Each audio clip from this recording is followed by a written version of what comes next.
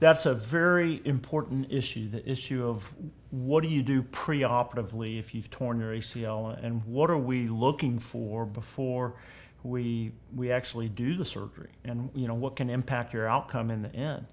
I kind of lived through the days in the 80s and early 90s where everyone thought that we had to operate on ACLs right away. And we found that leads to, or can lead to, a lot of stiffness in the knee in a process called arthrofibrosis, which is scar tissue in a joint.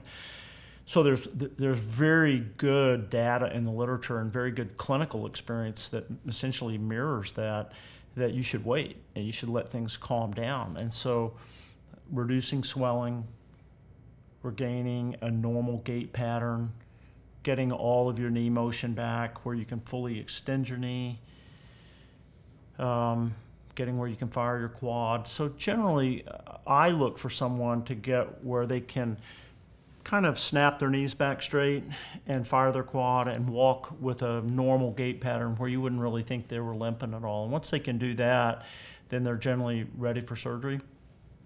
A lot of times you get into the anxiety about, oh, I have to get back to sports sooner. This is going to affect me on the tail end. And my line for that is that you actually get better on the tail end sooner if on the front end you delay things a little bit. And so it's a little counterintuitive, but it doesn't really delay your ultimate return. Because if you have the surgery when your knee's biologically quiet, then the response of your knee to surgery is less, and thereby you rehab better and you're ahead of the game, so that in the end you get better quicker. If you get real stiff and sore after surgery, it can be a long, tough sledding. One other issue that comes up with preoperative management of ACL injuries is bracing. Should you or should you not? Do you need to be on crutches? Do you need to be in a brace? A lot of that depends on what else is injured. If you have another ligament injury, you might need crutches. You might need a brace to stabilize your knee.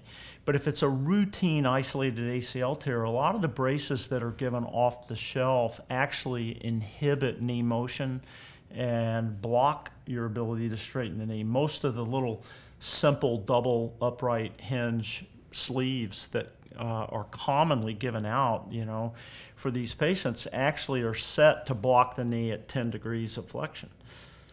And one of the primary goals that you have is to restore full extension before you do surgery. So although it does help to have some compression on the knee, I would prefer just to use an elastic sleeve that doesn't restrict their motion at all, rather than blocking that extension. They do feel more comfortable if you block that extension, but you really need them to push through that a little bit and get it straight before they have surgery.